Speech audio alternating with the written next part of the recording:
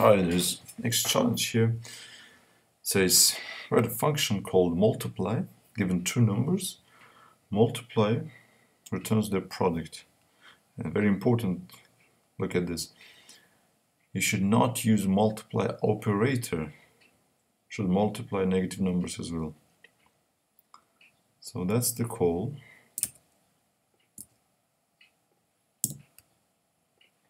Let's create a function multiply which takes two numbers and we cannot use multiply operator. So 4 multiplied by 7 gives us 28, right? Which is 4 plus 4 plus 4, 4 plus 4 plus 4 plus 4. 1, 2, 3, 1, 2, 3. So this is what it means, right? It means 4 comes 7 times.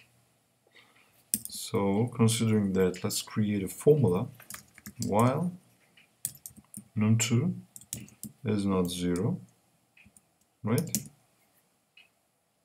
Can we say that? While num2 is not 0,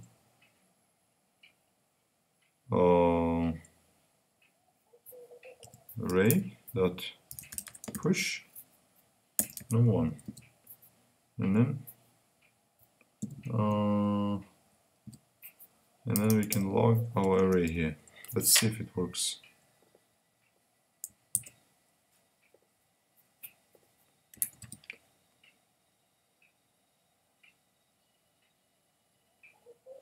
Array is not defined. Yes, it is not defined. How about now?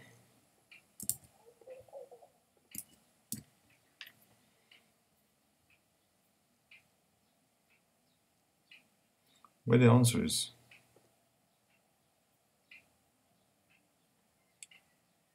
Alright, let's see the problem.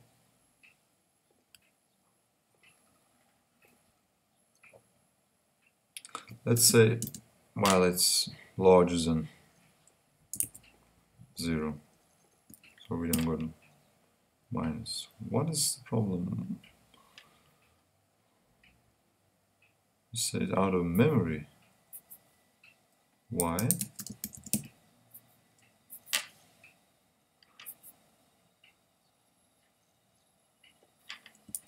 Why are we out of memory? Let's see the problem. While number 2, oh, gosh, num2 minus minus, we should be lowering the num2, right? Yeah, now we got it. To 1, 2, 3, 1, 2, 3, 4. So we got this 7 times now. And now,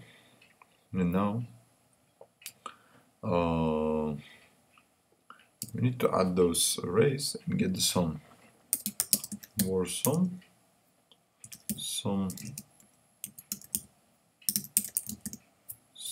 simply add them, and then ACC and each element. Excuse me, I just do it for myself. This reminds me that ACC equals to 0, initialized as 0. ACC equals ACC plus element, return ACC.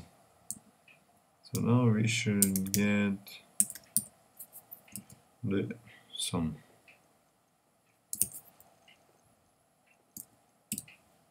Alright, so we multiplied 4 by 7 without using the multiply operator. So now it gets more interesting. Should multiply negative numbers as well. If we say this is negative,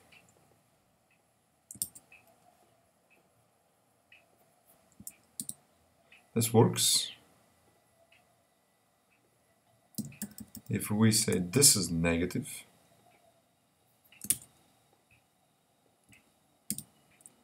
it didn't work. So let's solve the problem.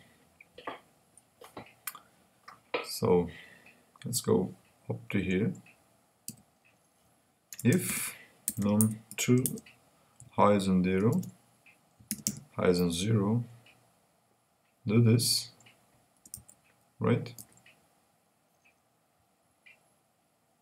What did I just do? Let's just get this here and then put it here. Yeah. And then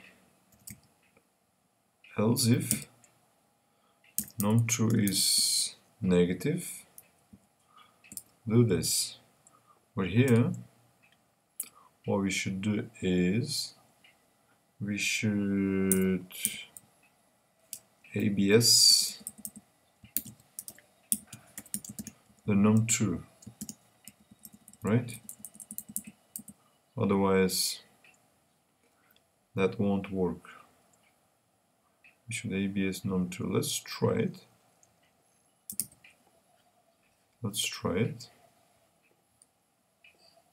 Oh, before trying, let's add minus in here because we want to return minus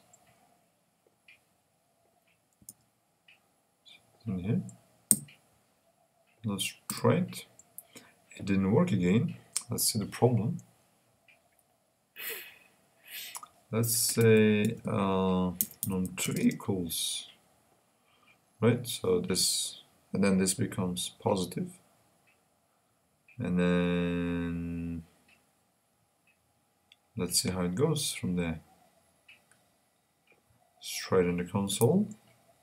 So what we did, we just num2 equals this.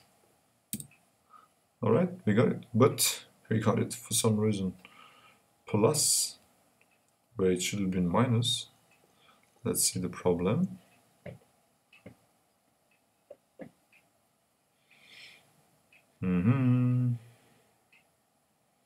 This is negative, then we should return a negative, right? Why it becomes positive?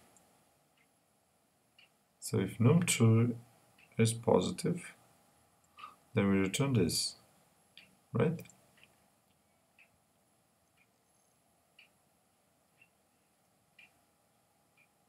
If num2 is negative, we should return this. So, oh, we forgot to put here. Sorry, we forgot to put this here. And then num2 equals this. Yeah, there you go. We got minus 27. So this works then. Should multiply negative numbers. Yeah, this works. So what we did is we ordered this.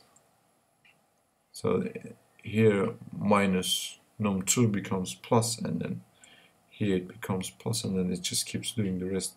And then at the end we simply add minus. So whatever we do in here, let's try one more time. Whatever change we add in here, let's say minus, oh wait, this is not gonna work then, right? Oh no, yeah, it should work, Minus 4 and minus 7 gives us this. Let's say 4 and 7 should give us 28. Let's say minus 4 and 7 gives us this, and etc, etc. And if this was 0, undefined, though, let's add one more condition here. If num1 equals 0 or num2 equals 0, simply return 0, right? If you know the rules, whenever you're multiplying any number by 0, the answer is 0. Let's try it. Go back to console, clear the Right, let's say this was 0. Yeah, we got the 0. Let's say this was 0. We got the 0. So, yeah, we got the answer. Thank you so much.